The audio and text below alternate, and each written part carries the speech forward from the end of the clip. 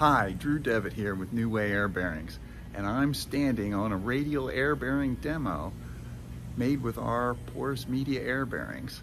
Let's flip it around and see.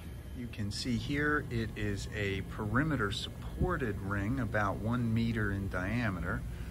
The bearings themselves are mounted on the bottom to a piece of 80-20.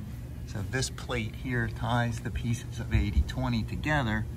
There's a stanchion here that stands up. It mounts the radial bearing and the upper axial bearing to constrain the rotor. So and here you can see the lower axial bearing that's carrying the weight of the rotor, which is about 350 pounds plus my 200 pounds. So well over 500 pounds that these bearings are carrying.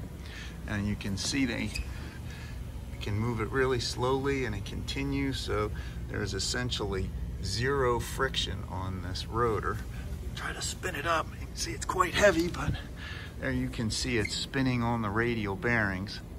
Now, the interesting thing is that the stator can be very light to build. So see, it's a 3-point stance in this case, and the bearing mounts are not 360 degrees, right? They're a small percentage of the circumference. And so stators can be made very lightweight.